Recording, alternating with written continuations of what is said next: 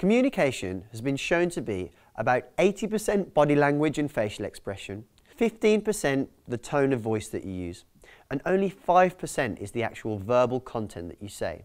So when you enter the room, be warm, be friendly and polite, and the chances are that you will get an easier ride than someone who's closed off and cold. Sit comfortably, leaning slightly forward in a position that shows alertness and poise. Don't fidget and avoid any really annoying habits. It's also possible to record yourself and watch back for any annoying habits that you can spot yourself.